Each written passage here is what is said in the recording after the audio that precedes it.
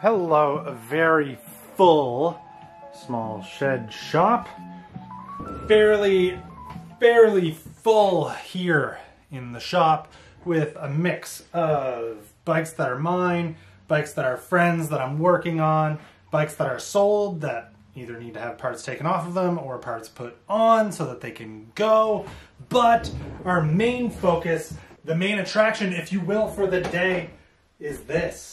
The return and phase 1 of the upgrade modernized 650B swap of our 2013 Felt Compulsion LT50 all-mountain trail bike. Now I anticipate this phase 1 to be fairly involved. We are going to be taking on a lot here. And to make it happen, I do have to rob some parts from our Poseidon Redwood and Angela's mountain bike nestled in there deep into the midst of all these bikes. It'll donate its front wheel just for the weekend. Those just happen to be the only 650B wheels that have the proper hubs, and obviously being 650B, the only proper diameter for what it is that we're looking to do here. New wheels will be on their way. I just don't know what I want them to be yet. But what we do have that is going to be permanent on this bike is this stuff.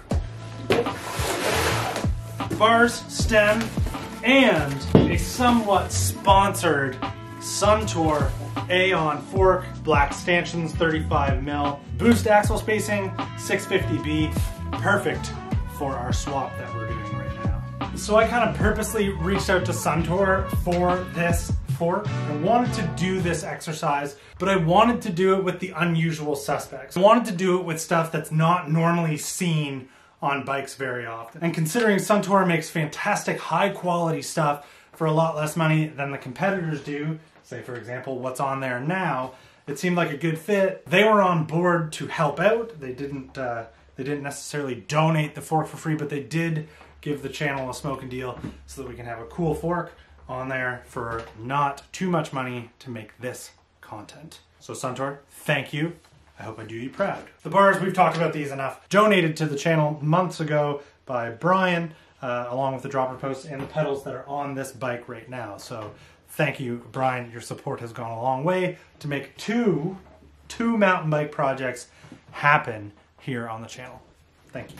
So obviously, before we get started, we have to get a before shot so that we can contrast and compare the before and after. That's what we're all here for, isn't it? Okay, let's see if we can fix this a little bit.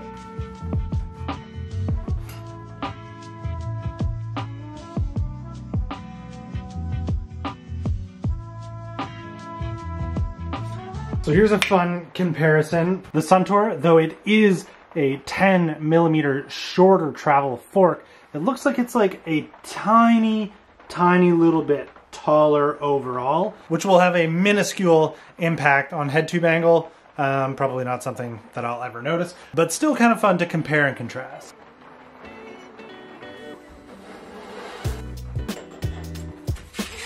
Believe it or not, I am not going to slam this. Since everything in the headset fork department's taken apart, this is just a good time to take the bearings out, clean out all the races, and pack it with some fresh grease. These still feel really good.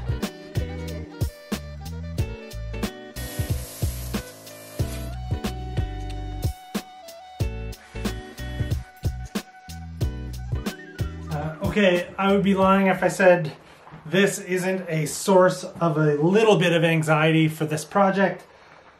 Swapping forks means there's possibly different fitment issues when it comes to brake rotor size. We'll see. We'll see if what I had works with this 200mm rotor. So right now with the adapter, like the post adapter that I have on, the caliper is actually too far away from the rotor, which is a good problem because I will take that adapter out and build up with like brake pad washers what I might need to make sure that it's at the right spot. Okay. This is the front complete. This would be like a mullet setup. It does look cool. Yeah, I do want to play with it, but We set out at the start of this to do both wheels.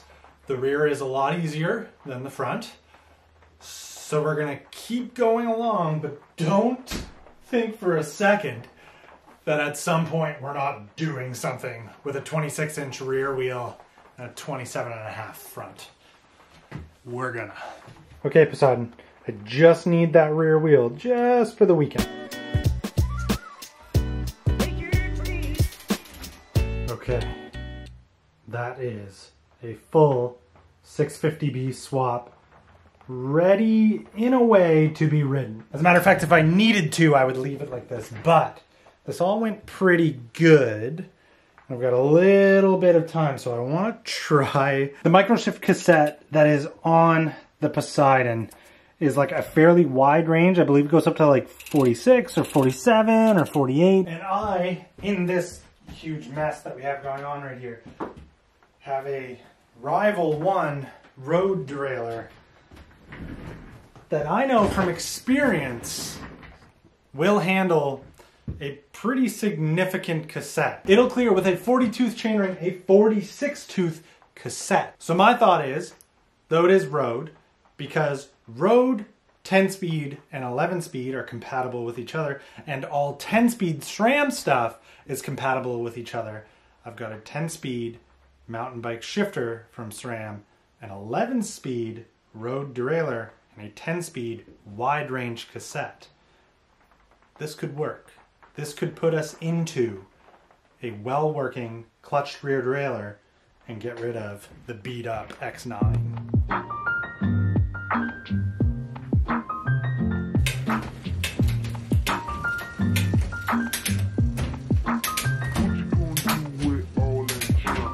That's good enough for what I need it for. I also, for those of you who do know a thing or two about full suspension bikes, I took the shock out of the linkage and let it drop all the way down just to see where the chain wrap would be at. We're still good. Good amount of capacity left there when we were on the 3448.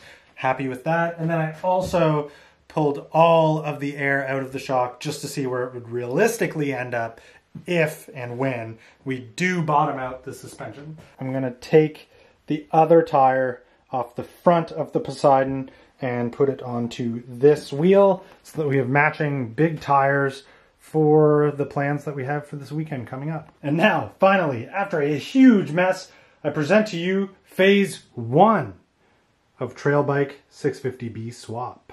This is the after versus the before. So we managed to use a road rear derailleur for a 10-speed microshift 11 through to 48 cassette.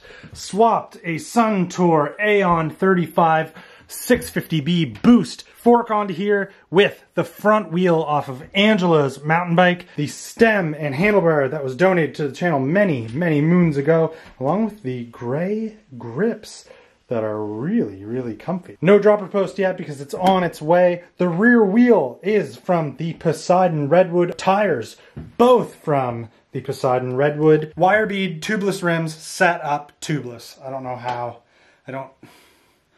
reliable that's gonna be, so I'm gonna bring tubes with me. Notable, we did not do anything with bushings yet, so the bike is still going to be loud. Personally, if nothing else mattered, I just like the way the 650B wheels look better proportion-wise than the 26s ever did. I found the 26s looked kind of funny underneath as much bike as there was here. For a one-day thrash, I think we've got a good proof of concept here. Colin and myself, we're gonna go ride in like the Truro area tomorrow, and then we're gonna go bike parking Sunday. And I'm bringing this with me for the entire time. Okay, thanks for joining. For some of you, I hope this is a good scratch of the itch when it comes to mountain bike content. I expect to do like a lot more with this bike in the coming days, weeks, months even.